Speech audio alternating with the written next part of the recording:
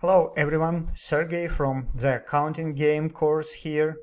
Today we are going to open a free QuickBooks account.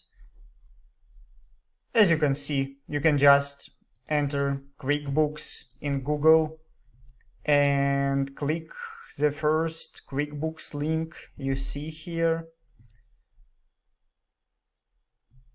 Then move to Accountants link. Then click sign up for free.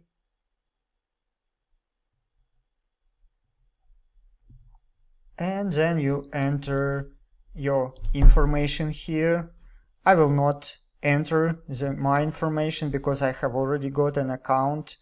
I recommend you to enter your real first and last name because QuickBooks also provides you with some courses and certifications which will respectively list your real name, and those certificates can be of some value if you look for some entry-level accounting or bookkeeping jobs. On the next page you will be asked to enter your business name, where you can enter your first and last name if you don't have an LLC, and you also will be asked to enter a zip code and the number of your employees, which most likely will be 1 if you are the only one working in your firm. You don't need to have an LLC to open that account. And after you've done all of that, your account will be created and you will see the page like this one with a summary.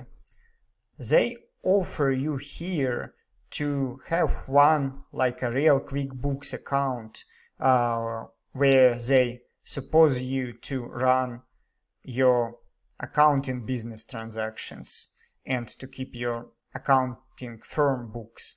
On this course we will do a bit of a training in that system, but we won't do a lot of transactions, so that if you really plan to use that, you will be able just to clean it up.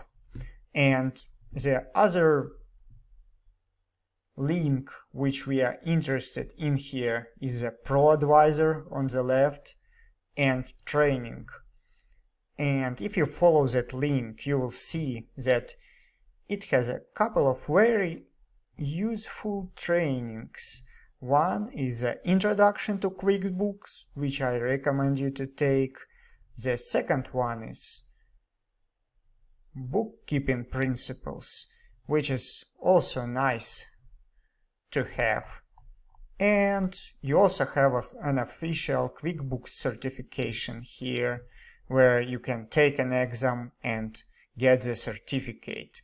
Before taking the exam, I recommend you to do all of the preparation needed, because they want all of you to take the exam for more than several times. So if you failed several times, they can block the certification. I don't know what the process is to unblock. I assume if you just create a new account with a new email, you can take it again, but I didn't try that. So I won't recommend it. So that's basically all what I want you to do with the QuickBooks.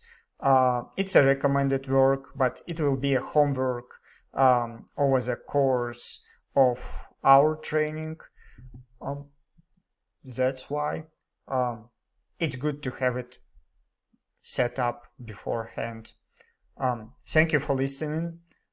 Please subscribe and set up notifications for YouTube videos in order not to miss any content. Share with your friends and family or on social media. I love to make a training for as much people as possible. That really excites me. Thank you.